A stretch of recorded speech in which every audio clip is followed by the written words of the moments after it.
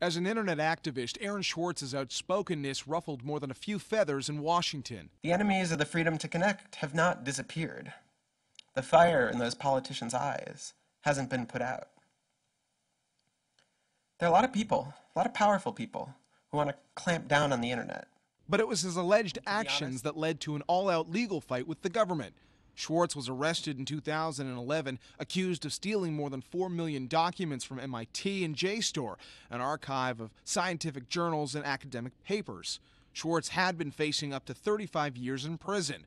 His lawyer told Bloomberg West prosecutors had offered a plea deal that could have seen Swartz spend 6 months or less behind bars if he pled guilty to 13 felonies. But that offer was rejected.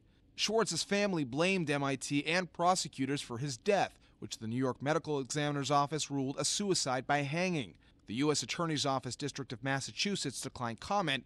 In a statement, MIT's president said the school initiated a thorough analysis of MIT's response to Swartz's use of its computer network.